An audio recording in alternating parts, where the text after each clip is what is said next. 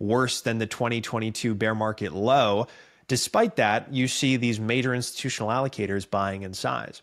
And so to me, it's really like you have to fight your psychology to not be bearish when the herd is bearish, but looking underneath and seeing all of this data, it's really hard not to be bullish, particularly when you're observing Bitcoin for what it is, which is a macro asset that you want to hold over 5, 10, 15 years. Yeah, I kind of view it as you summarized it nicely of it's probably like a mid to late cycle correction where the psychology starts to become a little bit hard to tell, like, is now the right time to be bullish because the majority of people are bearish, or is it the other way around and I don't have the right sense of where I'm sitting?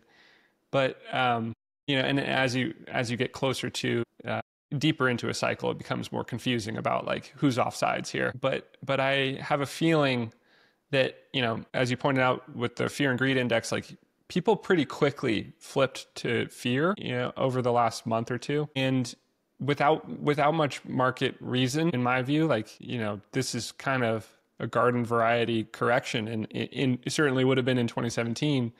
There were like 7, 8, 9 of these 30% plus corrections in the 2017 bull market for Bitcoin.